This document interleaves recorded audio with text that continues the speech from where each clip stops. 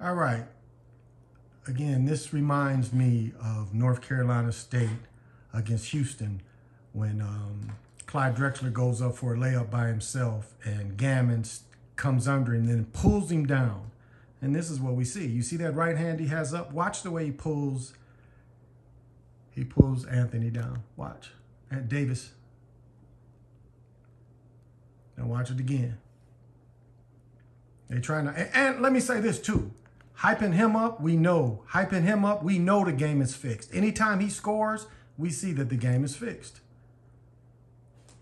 Because he's not very talented. Look at this.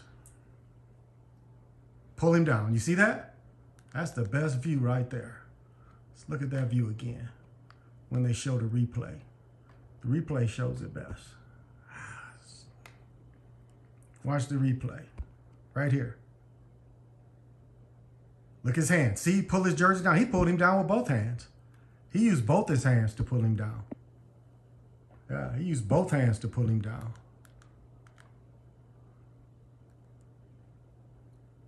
Watch him use both hands. Davis is going through. Watch him grab him. See, he pulled him down with both hands. And anytime we see him hitting threes, we know the game is fixed. I mean, we know all the games is fixed, but we see the script is for him. So I would dare say, looking at this, on the other hand, no, I would say they're going to give this to Golden State just because of him. When they want them to lose, he doesn't do anything.